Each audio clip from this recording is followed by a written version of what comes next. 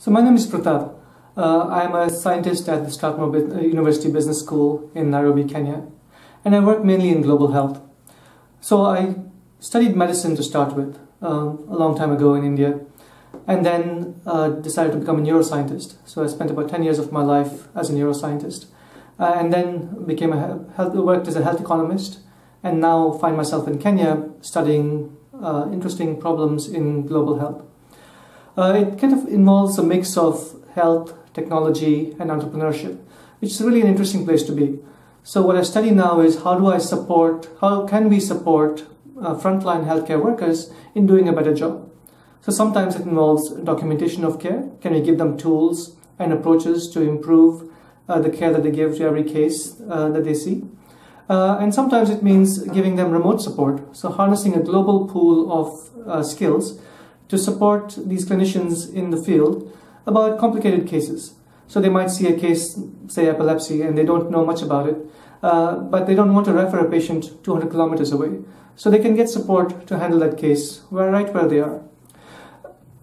So the questions are, how do we do this better? What kind of networks do we use? What kind of tools and technology do we use to make the job of these frontline healthcare providers easier and more effective? So why do research? And I see research really as problem solving. So if you want to solve complex problems, you need to understand these problems a little bit more. And that's the role of research. So I, in my work, try and bridge the idea of understanding the problem and trying to create solutions towards these problems.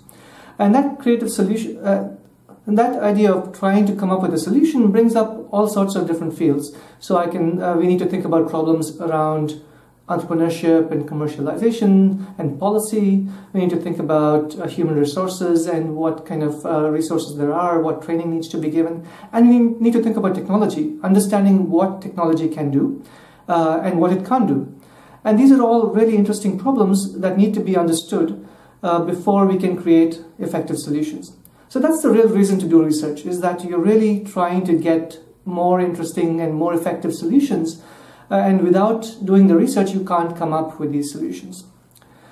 So a message to everyone is that if you want to, research is really exciting and it's fun because you're really grappling with complex problems. It's like sitting with a puzzle, a very complicated puzzle, and trying to solve it. It really is engaging a number of sides of you, you as a human being, a scientist, a consumer, a patient, and a doctor. So it brings in a number of different aspects that you need to bring together to solve these problems. And that's the exciting thing about research. Thank you.